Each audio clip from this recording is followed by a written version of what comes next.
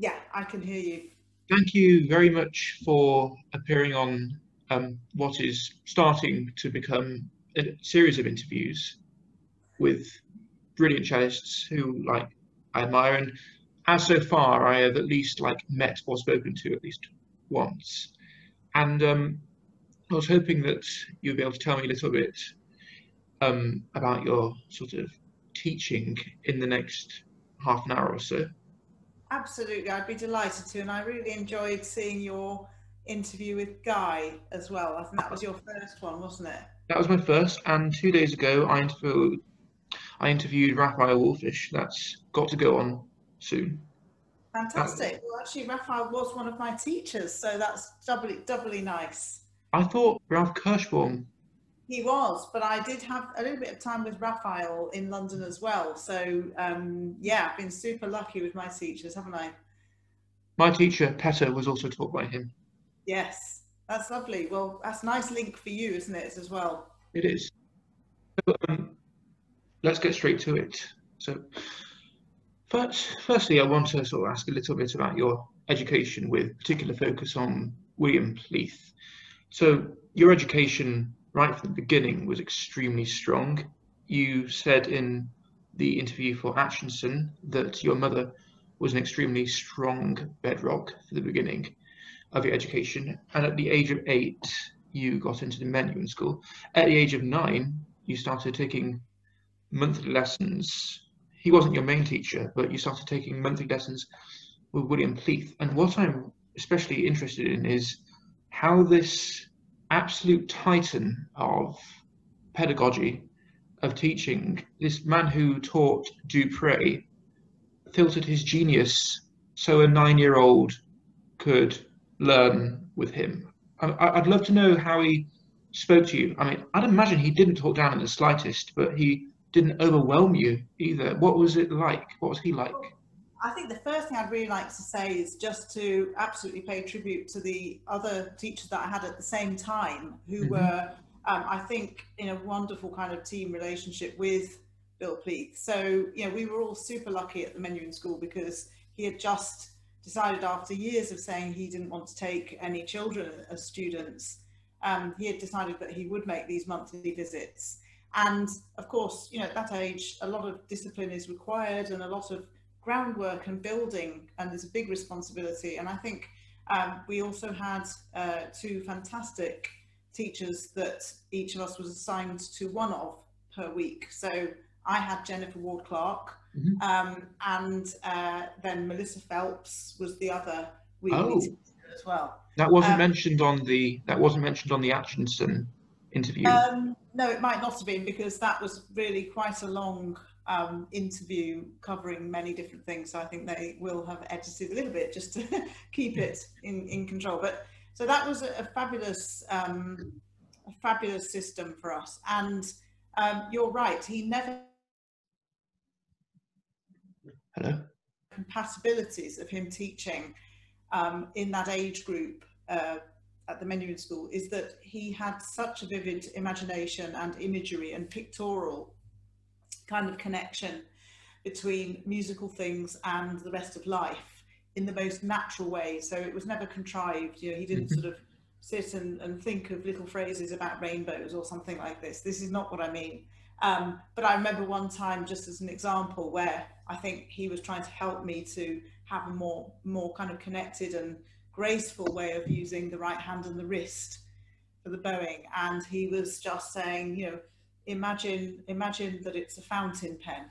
Mm. Um, and just this whole, so many associated concepts were drawn into the one image about if you make a stroke with a fountain pen, the different kind of shapes that the ink makes at different points in the trajectory of your movement with the right hand. And so I think that was a huge gift of his to be able to just pick out something that unlocked so many associated concepts with such a simple and natural direction. And did he talk a lot about interpretation? Increasingly as you got older, I suppose. But did you do that when you were I young? think, in a sense, there was always talk about interpretation, regardless of whether 8 or 18, in the sense that he was extremely disturbed by slavish following of tradition, and would always encourage us to think for ourselves based on what was in the score. So, you know, questioning was a big part of his teaching, and is something which I myself prize very highly, both in my own teaching. I feel when you ask questions of somebody, you discover a lot about the thought process that they're experiencing, and it helps you, if you're a teacher, to decide how best you can make your next suggestion. Absolutely, it's a feedback process. I think it's, for me, it's very important kind of principle. Absolutely. But, you know, Pleath was a supreme chamber musician, as we all know from the legacy that's left with the Schubert Quintet recordings and his duo with his wife, Margaret Good. And so he was constantly drawing attention to the aspects of the music that were chamber music. Things like articulation, you know, how the string player can try to match more of the positive qualities of the keyboard articulation. But equally, when something wasn't so articulate, you know, how can we best bring the most kind of connected, lush kind of... Sorry, you've broken up just a moment. Phrase, places. I see. Sorry, you broke up for just a second. Okay, I actually see your internet as a red, you've got a red, now it's changed, but I think, yeah, it's a little bit unstable. Never mind, let's... It's okay. My video's the one that's recording, and yeah, it will turn out all right, I think. Sure. If you want me to say anything again, then I'm happy to repeat it. I think most of it was captured. Okay. Moving on. So your teaching began quite early, and I know that the earliest I know of it is that you taught while you were an undergraduate student in the RNCM. Did you start before that? That's not quite true, actually. I was a postgraduate student at the RNCM when I started to do that, but I did teach people who were, you know, some of whom were a little bit younger than me, just by chance. Okay. Happened. So, yeah, you taught in juniors, didn't you?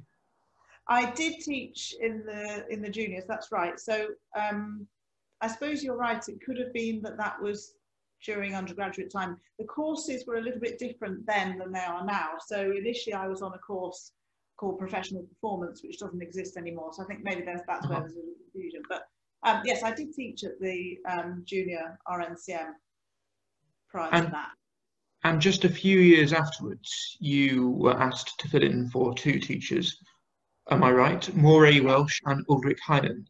That's absolutely right. So it just so happened that they both stepped down at the same time. So obviously this left a bit of a gap.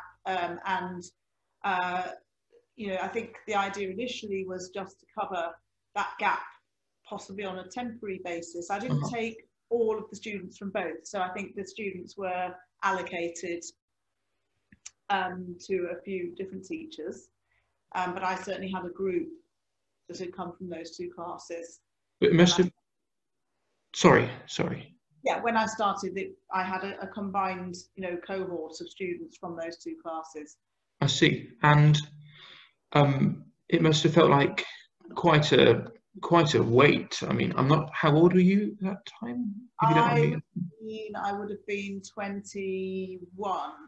20, and you were filling in for the ex-leader of the LSO and the CBSO, and I don't know if they were still having those roles at the time, but incredibly distinguished teachers. I'd imagine, as such distinguished teachers, that have incredibly personal styles. I was wondering how you managed to direct this class who had been taught by two teachers who I would imagine had extremely unique ways of teaching. How you managed to unify these people? Well, I mean, it certainly was a big responsibility. I think I still think almost daily about the leap of faith that I was lucky to have had made in favour of me having that opportunity at the beginning.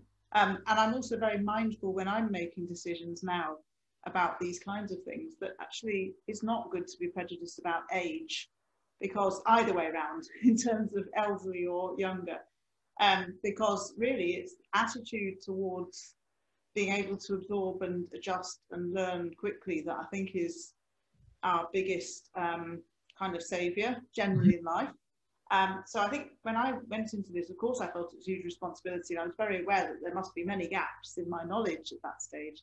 But I've also been very fortunate that all of my teachers, without exception, have one characteristic in common. They are all big believers that one size does not fit all in the matters of music and cello playing, and that it's so important to examine the individual and their needs, and also what stage they're at in their thinking and physically with their playing of the cello and all those things.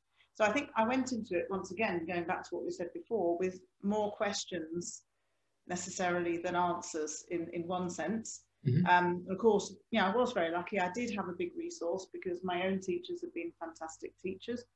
I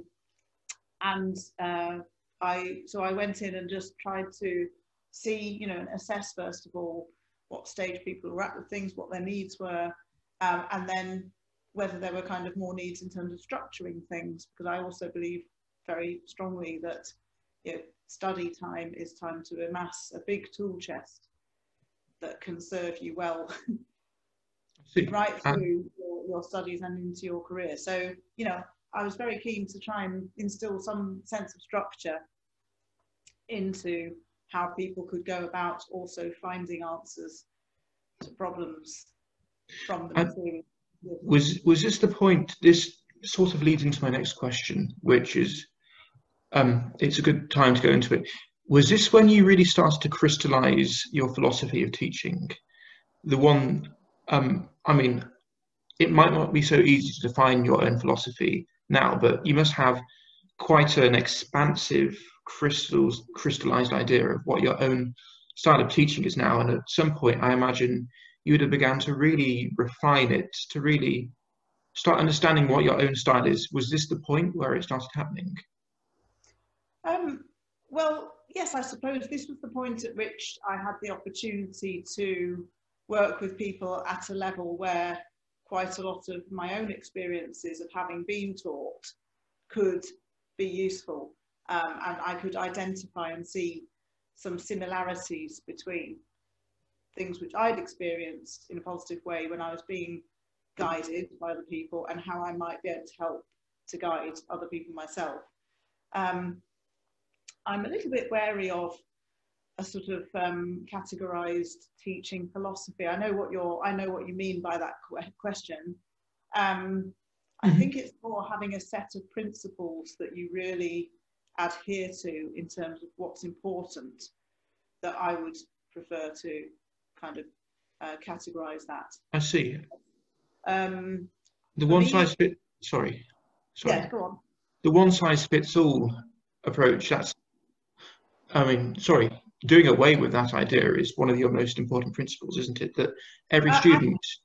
I think it is, but that's not the same as saying that there aren't some key facts that all of us need to adhere to. I mean, in life generally, it's not productive to reinvent the wheel. So, if we know that, for example, if you want to shift well on the instrument, you've got to connect that to a sense of pulse. Let's just use that as one example. That's pretty non-negotiable in my book. So, but I don't think that's rigid, because that, if you think of the variety that's contained in that principle, if you apply it to repertoire, there's so much variety, but you have to have the building blocks. You have to have some kind of structure. And as we have so many great bits of material from previous generations, there's no need to reinvent the wheel. If you need to work on a particular technical aspect, there is plenty of material that you can choose, and then the question is how you use that, what it is that you're thinking while you do it, how perceptive you are, and how adaptable you are. So I think, what I'm saying is that there are definitely facts of things that are required to do this well, and you could call those methodical pieces of material, but the other side is that there has to be individuality, even in those kind of matters. And I say that from bitter personal experience, because I have really small hands and I'm very jealous of people who've got big hands. So, you know, you have to, you have to be adaptable. I mean, I teach people who are so much taller than me, and even though I'm jealous of that as well, so I'm not that tall, sometimes they find that there's just too much arm to fit in, or, you know, everything has challenges and needs to be treated with a perceptive and adaptable approach. And how did you become aware of such sort of individual needs for approach? Was this something that was taught to you while you were being taught to teach, or something that you noticed over a period of time? Well, I think I'd always noticed, you know, since being aware of any kind of playing or music making, the big variety of musicians and their approaches, and how wonderful they can be even at completely opposite ends of the spectrum. So that, I mean, take that's an example, Janos Starker and Jacqueline Dupre. I mean, Janos Starker was a much stiller kind of player, absolutely brilliant player, brilliant musician. Jacqueline Dupre, completely opposite end of the spectrum. They're polar opposites in a way. I mean, they're both obviously ravishingly musical, but yeah, but they both play superbly well in very, very different ways. And so I think for me that proves the point. It doesn't have to be one way only. Not at all. I mean, Janos was probably someone who, well, Dupre would have understood the instrument inside out, but I have heard that like everything she did is sort of instinctive manner to it, and I don't think that can be taught. But perhaps Starker's own techniques. Well, I can't really speak for him. I never knew the man, but I would imagine that his method of playing was almost more regimented. Well, I think that this is where, you know, going back, you asked me about my own time at Menuhin school. I think this is why it's very important for a student to have enough time to be exposed at the right time in the process to different influences, because there's no doubt that having structure and methods is extremely useful, a little bit as if we didn't learn the alphabet or numerical foundations. It isn't possible for us to have a language and communicate effectively in writing, all of that. So I think those things are very important. It's all about what happens at what stage. And also not making things mutually exclusive. So just because you have method, which is demonstrable and is documented, in other words, exercise books, it doesn't mean that you can't apply some of those things into the phrase, incorporating all of the other aspects while you play that particular shift or that particular awkward thing with the bow. So this is something which I find a lot of people are maybe not so aware of, or find difficult to conceive of how those things are combined. And I think it's the source of a lot of consternation for students when they feel they've put lots of practice time into something and yet they feel that it crumbles in public or in front of. Yeah, the principle must be set in stone. It must be something that you've got to capture the feeling so that it doesn't just belong to one particular phrase, it belongs to your very instinct. It becomes part of your flesh almost. Ultimately, you know, practicing is really about eradicating any gap between the practice room and the performance that you give. Yeah. And that's a set of stages in the process of practice. But if you don't incorporate as many aspects as possible at the right time, then that gap is still there when you come to perform. And on the subject of stages, I'll carry on with what would have been my last question, but I feel is highly relevant. Well, I'm somebody who would love to teach the cello properly soon, and I'm aware that the art of passing on, the skill of playing, is something that needs to be taken incredibly seriously. So, of course, I'd have my reservations about, you know, my worthiness, and, you know, I imagine that the stage of cellist I would be teaching first would be probably an absolute beginner. And in a way, that's almost the most sacred of stages, to start a child off. I mean, that your influence on them can make them have a lifelong love for the instrument, uh, or to inspire them and then to give them the right start technically. I mean, I would feel more at ease critiquing one of my friends who was level with me than starting off a beginner. So my question to you is, what advice would you give to those such as me who haven't finished their own techniques but would love to start teaching to first timers? How would you structure your teaching, for a beginner? Well, I totally agree with what you've said about that it is the most precious responsibility at that stage. And there are many, many things that people have to spend years unpicking, unfortunately, if they aren't guided well at the beginning. So I do very much agree with you. I think the most important thing is to really do as much learning about the way that that age group takes in information and experiences. And there are so many good bits of material out there explaining, very steps A, B, C, D, etc. on some of the most basic things like the bow hold. Now, the internet is a great resource as well for actually seeing how things are taught and how things are done. So I would just invest in as much research as possible for all those things. Talk to people who have done that job with that age group, who are maybe retired from it now or very experienced with it. A lot of those people are very passionate about what they do and like to share their knowledge and experiences. So I think that's very, very important, actually. And then the willingness to learn yourself and to consult with other people is very important. There aren't that many things that you can't find out if you really want to, or if you feel that you're into something with a student and you need deeper knowledge, you can always go away and start researching and talking with other people and finding out. So I think it's that kind of proactivity that's really important. Have you ever had to rein yourself in from wanting to almost pour all your wisdom onto a child at once? Have you had to?